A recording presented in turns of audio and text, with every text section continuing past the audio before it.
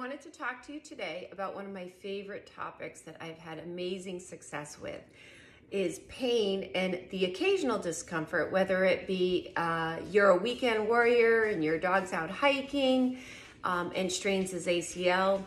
My guy actually stepped on the deck the other day. I didn't realize it was 32 degrees. It was a sheet of ice. He slipped, he strained his back. So I had these topical essential oils and internal essential oils to support him. The next is possibly supporting a geriatric pet. So currently in the United States, 1 out of every 2 dogs will die of cancer. We have such a toxic environment. We have toxic homes. They're being loaded up with pharmaceuticals and toxins in commercial pet food. The second is kidney and liver disease. So when I adopted our old guy, Buka, a year ago, he's currently 11 and a half years old, he came to us with kidney failure. And he did have some arthritis, some aches and pains, and of course I was not going to add any other chemicals or pharmaceuticals to his system, which would tax his kidneys further. So I want to show you what I do in our home. So if you have a dog that just has a minor strain, possibly, like I said, you went out hiking, or he went for a run, or he went for a swim, or he had an injury. He stepped on an oyster shell and cut himself and had some pain. I absolutely love frankincense topically. This is a really powerful anti-inflammatory, helps soothe their mind and calm them down. And then you can topically add the copaiba.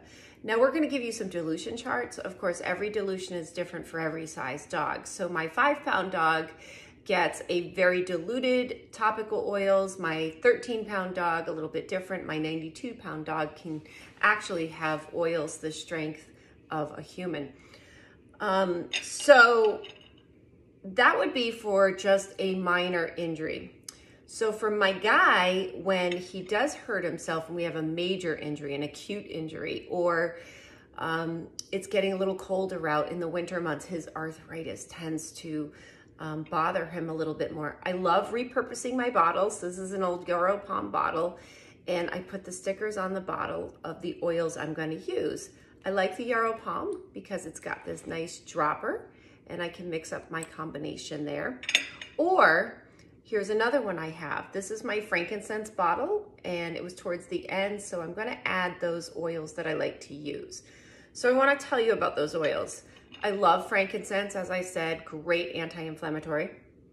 I love adding lemongrass essential oil. Lemongrass removes inflammation and helps support inflammation in tendons and ligaments. Then I add marjoram essential oil. This helps support inflammation in muscles. I add lavender, very calming, very soothing to muscles. And of course, we talked about the frankincense. And lastly, I add the copaiba. The copaiba is phenomenal for reducing nerve inflammation. So I put all of those with the correct dilution into my dropper bottle, and I add the appropriate amount of fractionated coconut oil. And I am going to show you in a moment how I apply that to him.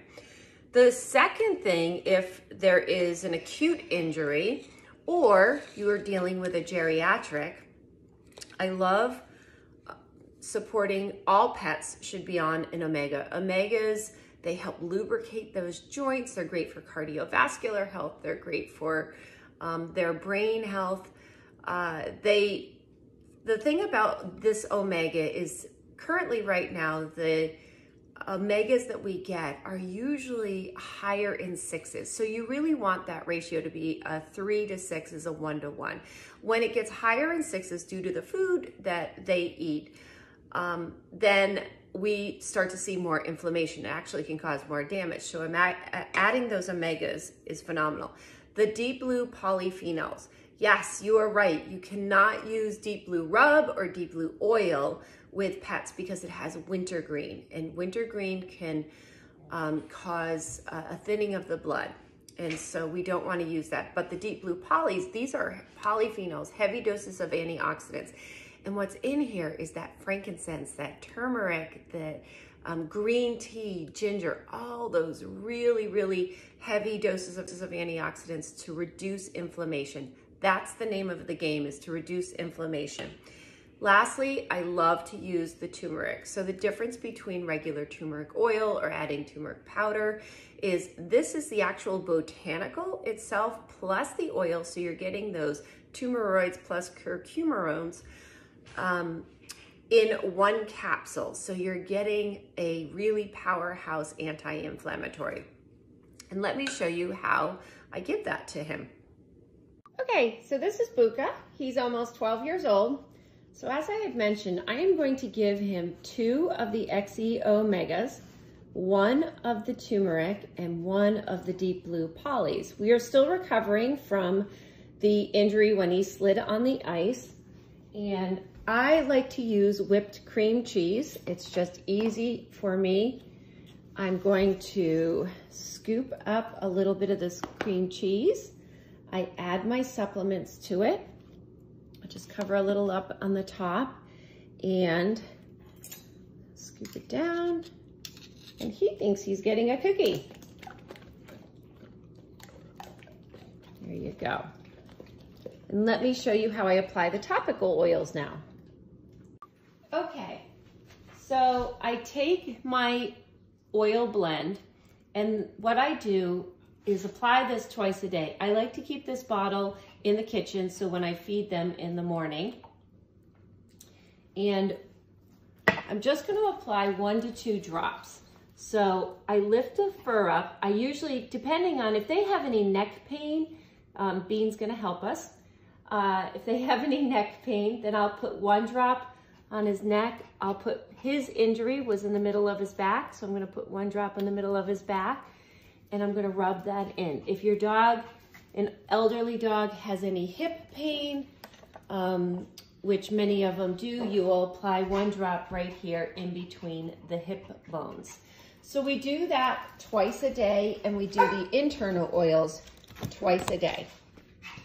So by doing this, by supporting his inflammation naturally and not adding any more chemicals, I'm able to detox his body.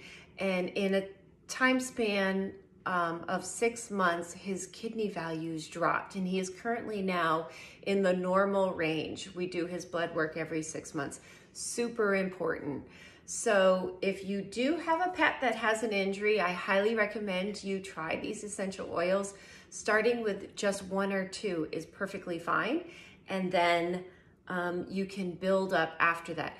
If you have a very acute situation, you can actually give the supplements and use those essential oils every 3 to 4 hours. Just like food, our body is metabolizing those essential oils. And so we don't want to reduce that inflammation and then have it rise again. So in a very acute situation, I will apply the oils and give supplements every 3 to 4 hours for the first 24 to 48 hours until I can get that inflammation back down. So I hope you found this helpful. This has been just a game changer for our dogs. 2 last